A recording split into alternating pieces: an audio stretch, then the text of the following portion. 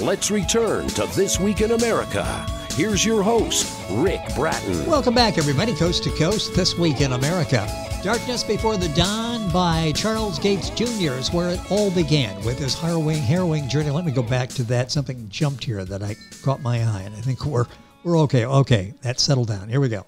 3, 2, 1. Welcome back, everybody, coast to coast, This Week in America. Darkness Before the Dawn by Charles Gates Jr. is where it all began with his harrowing journey to find faith, not knowing what dawn was. He believed there was a deeper reason behind the mechanics of the events of his life that seemed almost orchestrated. He would often tell himself there must be a reason for the course my life has taken. A story with a thick plot like mine must lead somewhere.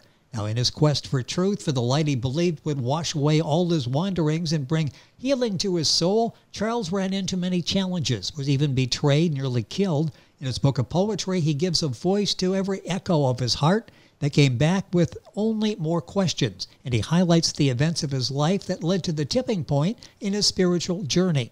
Charles Gates Jr., author of Darkness Before the Dawn, joins us on This Week in America. Charles, welcome to the program. It's great to have you with us. Thanks for having me, Rick. It's a pleasure to be here. I am looking forward to, I love what you've done with the poetry, the introspection you have, really looking forward to talking about it. What was the inspiration for you to take these feelings that you had and write about them in poetry form? What was the inspiration for your book? Well, Rick, when I first started writing, I didn't know what I was doing. Quite honestly, I knew I had this burning inside of me that felt like it was eating me from the inside out, and I didn't know which way to direct it. I didn't know what to do with it, but I know that it was eating me alive.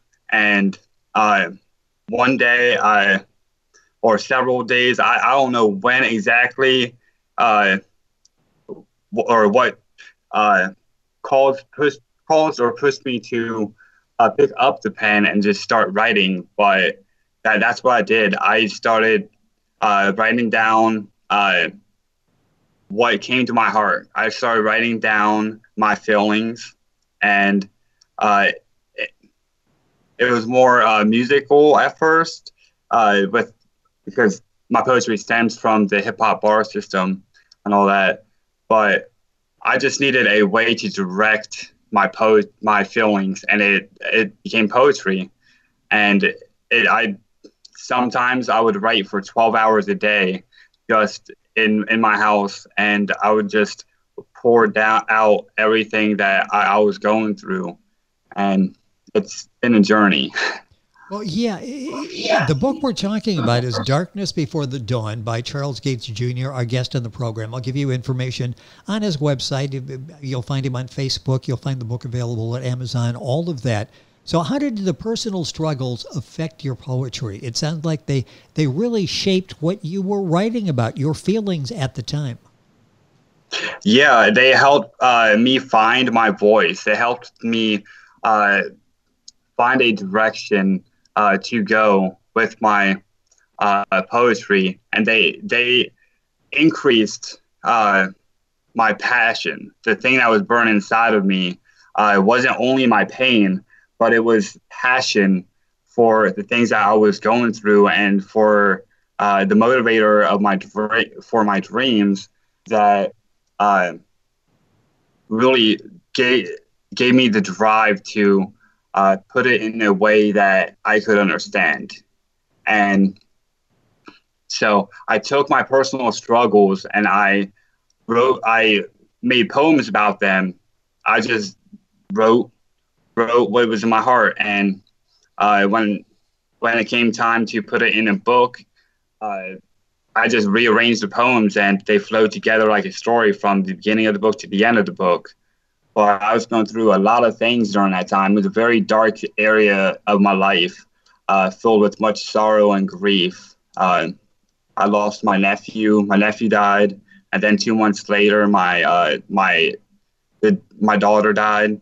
She was still in the womb, so it was a miscarriage. But that really catapulted me into the darkest year of my life. And that comes out of my poetry. It flows out. Yes. Yeah. The book is so personal. How did it feel when you finally had the published book in your hands? All of this that you've poured out, this is a journey that you were on to capture those thoughts, to write those thoughts, to publish the book. And there you are for the first time picking up a copy of your book. How exciting was that? Or what emotions, maybe even more than excitement, what went through you?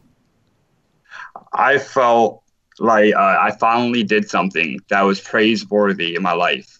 When I published my book, that was the first time in my life, at the age of 21, that was the first time anyone in my life has ever told me that they were proud of me for something. And that really touched me in a way that Yes.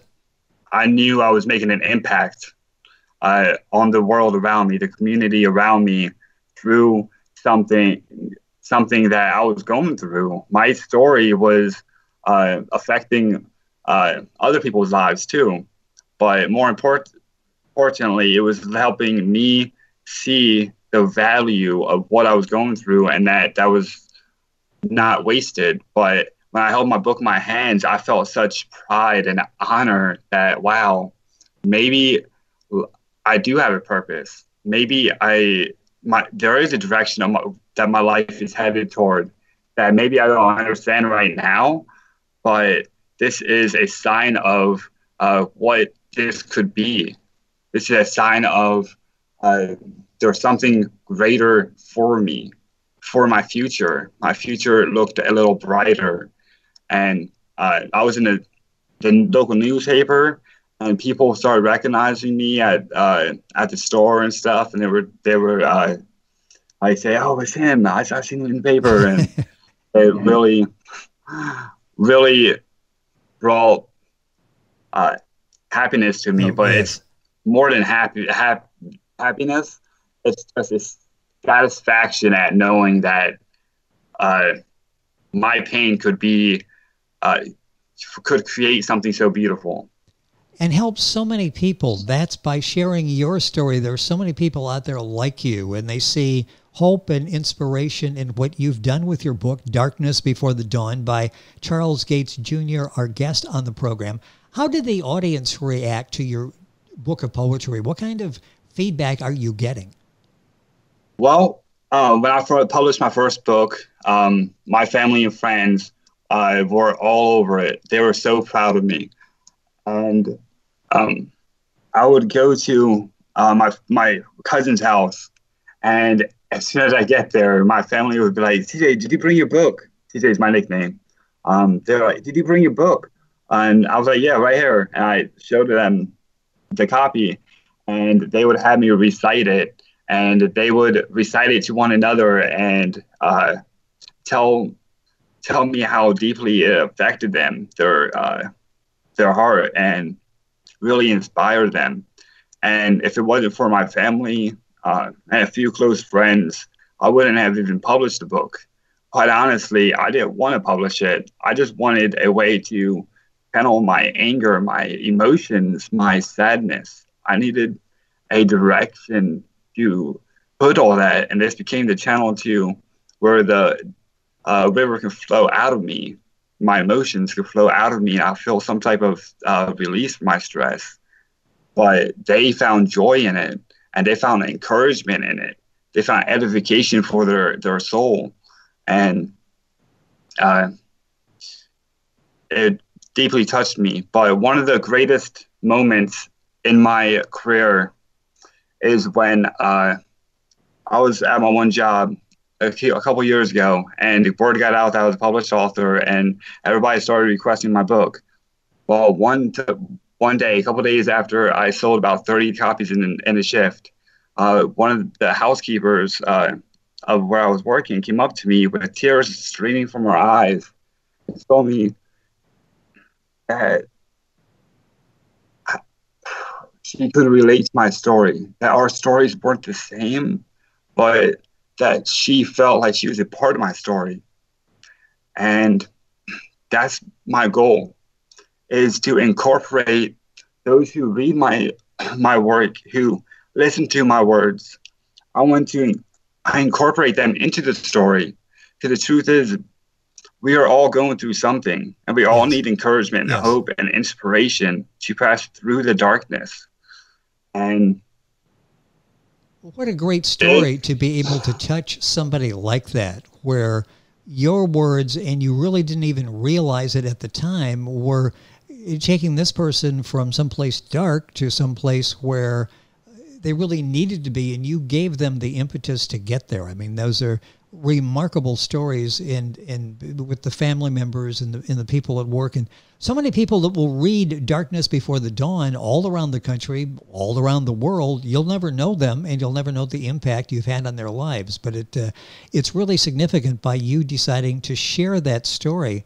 When people read Darkness Before the Dawn, what are some of the takeaways that you hope they receive from the poetic story you tell? well, I hope they find inspiration to chase after their own dreams, to take what was given to them in life and make something beautiful out of it, to make beauty from their ashes, And whether that's art, whether that's music, poetry, screenwriting, whether it's just pouring all of yourself into your job profession, whatever that may look like to them, I want to inspire them to pour everything they are into those things. And that's all you can do is just pour yourself in, your heart, mind, your soul. Well, with what you've been through, that will resonate with people because you've been there. These are not just words you're talking. These are words that reflect your inner feelings and what you went through. Our guest on the program is Charles Gates Jr. His website is very simple, charlesgatesjr.com. Books available at Amazon. Go to our website, thisweekinamerica.us, and you can link on to get all the information on Charles' books. Do you have like a favorite poem? I sort of hate to ask that, but is there one that sticks out that really encapsulates your story? Well, Rick, asking me to choose a favorite poem is like a mother being asked to choose which child is their favorite. Yes. Because each one was birthed in a different phase of my life, and they each packed their own punch and tell a deep, heroic story of overcoming and triumphing over the cares of his life. Yes, go ahead. There is one poem from the first book that really resonates with where I was during my journey. The central point of a specific part of my journey that I believe the reader may have a better understanding of my mindset at the time. Would you mind reading that? Would that be possible? Yes, sir. I'd love to. The name of the poem is My Own Hell by Charles Gates Jr. My soul is scattered in scars because my hell is dark. This is a trail I have chosen to walk. My mind is a cell that is used to stop all the pain and suffering I tried to block. I pulled the trigger, but the gun was locked. Now it's not. Now it's cocked. I clogged the holes in my heart like a blood clot. Still the blood drops. The walls are falling on top of my emotions and the curtains that expose them. I swear the gun was loaded. I dove into a sea of sharks to drown my thoughts. They always float to the surface in their teeth and jaws. I always have a thought to chew on. It's dark and it claws me. I'm bruised and marks cover my body. Where is everybody? I abused my sanity because he wasn't there for me when I couldn't keep my wits about me. It's always a battle of the mind or of the heart to me. It's blasphemy. When did it start? Why does life have to be so hard? I count my cards, but always come up short. I took what I had and laid them on a table for display. I gambled my soul and lost my way. I should have just walked away. They caught me with a hook. They used my favorite flavor of sin as bait. They played me like a game, like a machine. I obeyed. My blood pours forth, and they take all that remains. Take me to my new home beneath the earth so deep, swimming through the lake of magma and dreams. Life is a nightmare, full of schemes. I lived by the sword because I was forced to fight. I had to follow the dark in order to find the light. I write a page of blood as I express my mind because I view the world through my heart's eye. I drove down the road of insanity, crosses bridges of despair and agony, giving away my heart, hoping it'll fly back to me. And if it doesn't, then I know that it was devoured by crows as it took away of my soul. Watch my body fall down a black hole inside the cracks of my bones. Hell is all I've known. This is the hell of my own making, where I'm the king who forsook everything and took it for granted. His life of sin is my treasured luxury. I swallowed a Band-Aid, but it didn't stop the bleeding. Now my heart is flooding through the cracks of my coffin as my veins water the earth's surface. I'm plummeting into my sarcophagus, thirsting for my purpose. Dirt watering the door of my tomb. In a closed room, no sound, but a slowly beating heart. This heart is not my own. It's the beating of the walls where her name is carved. My spine is broken and I can't walk, so they plead for me to crawl. I'm crawling with blood on my knees. I'm climbing over the stones life throws at me. I'm sorry, mother, but I was told I could fly. I'm soaring somewhere through the sky, falling from their heights. I can no longer speak. My spirit has died. This is how it must end. This is goodbye. So well done and so powerful to imagine that you were in. How long of time did it take you to write that? I'm sort of thinking of reflection on where you were in your life at that time. Over what period of time did that transpire? How long it took me to write it? A lot of the poetry in my first book, I wrote most of them in a day each. Yes. Sometimes I would write 6 in a day. So it all varies. But when I wrote that, I was my girlfriend and I broke up. I found out she was very deceptive and that she was playing a lot of mind games with me, and it really made me feel like I was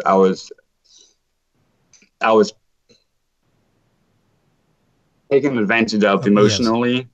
And